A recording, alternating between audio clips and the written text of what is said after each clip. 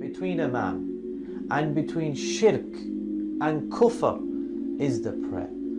It's as if he was telling us, sallallahu alayhi wasallam, that this wall, this barrier, this shield between a man and falling into disbelief, between a man and associating partners with Allah, is the prayer. So whoever abandons the prayer, it's as though these things are going to envelop him and they're going to come at him and he's not going to be able to defend himself.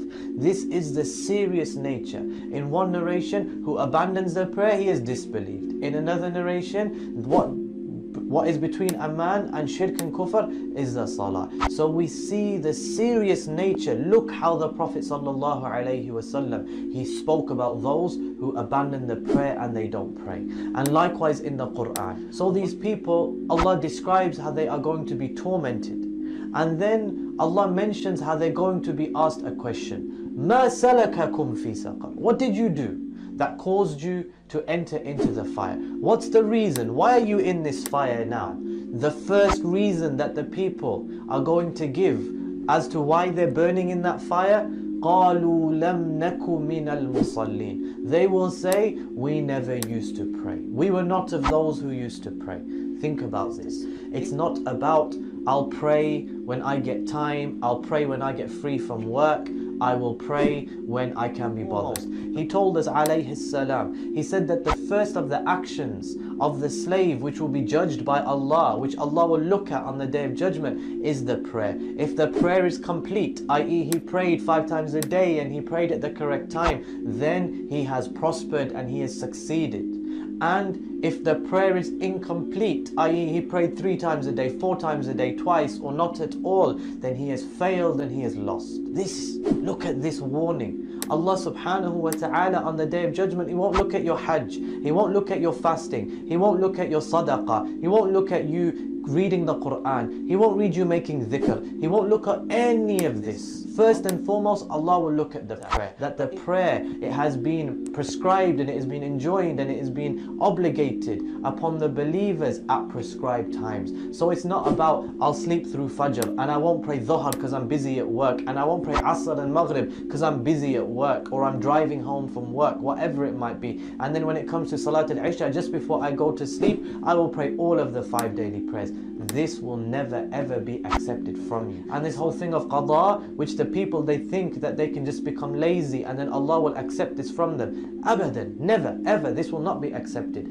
This whole thing of qada, that you make up the prayer, is for exceptional circumstances. As we say in English, as it's the figure of speech, once in a blue moon. I.e. very, very rarely there's something which has happened, something out of the ordinary, and that has caused you to miss the prayer. There has to be a reason. It's not work, it's not anything like this. And Allah subhanahu wa ta'ala, He mentions, فَوَيْلٌ لِلْمُصَلِّينَ. So woe to those people who pray. Allah says, woe to the people who pray.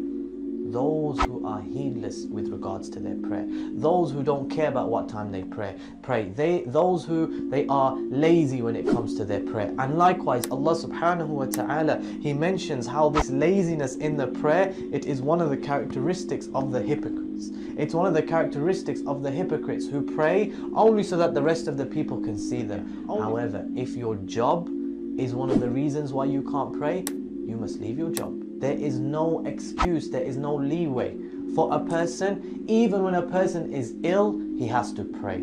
If you can't pray standing up, you can pray sitting down. If you can't pray sitting down, you can pray lying down. If you can't even do that, then you can pray with your eyes, as the Prophet ﷺ said. Likewise, even when the Muslims are at war and the army of the enemy is in front of you and the time for prayer comes, you still have to pray. And there is a specific way that this prayer, it is prayed in such circumstances. But the point is, can you miss your prayer because you're at war? No. So even when you're at war, you have to pray. And you don't pray because you have a meeting. You don't pray because you feel shy to make wudu in the public toilets. This is not an excuse. This is not an excuse, and it will not be accepted by Allah. So my dear brother, my dear sister, the prayer. Take care of the prayer. Guard your prayer, because if you lose your prayer, you will lose your iman, you will lose your akhirah. Do not lose your salah, Because if you lose your salah, you will lose all goodness in this life and in the next life.